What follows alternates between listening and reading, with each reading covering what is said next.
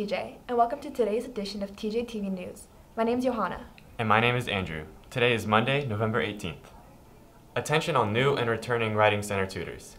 Please come by the Writing Center in room 214 for tutor training this Wednesday, November 20th.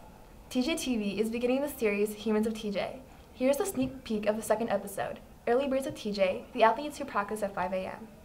At 5 a.m., most Jefferson students are still lying in bed, asleep in preparation for an exhaustive school day. However, Ria Goswami enters the ice rink in anticipation for a 2-hour practice of ice dancing, embodying the commitment of a competitive athlete. This is Early Birds of TJ, the athletes who practice in the morning. The only time I can skate is during the morning, and oftentimes it's usually from 5 or 6 a.m. to 7 a.m.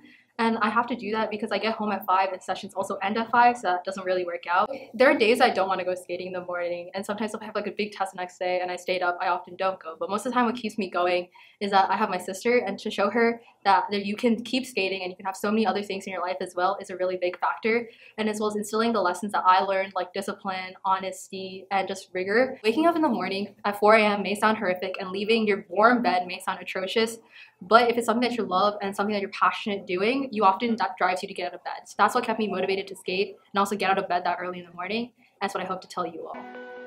Anthony Wong, like Ria, is a student athlete who sacrifices sleep for his sport. Having begun competitive swimming since age 9, Anthony practices 6 times a week, including 4:30 to 6:30 in the mornings every weekday. I've been exposed to the water ever since I've been a child. My mom always tells me stories about how I'm super excited to go into the water and do different lessons. So swimming has basically just clicked with me, sort of how different subjects in school also clicked with me. It's not as much of a burden as it is a thought of it paying off in the end.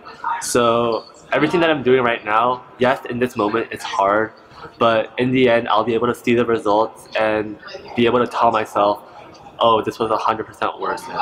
For an extended version of Early Birds of TJ, visit the TJ Today YouTube channel for more.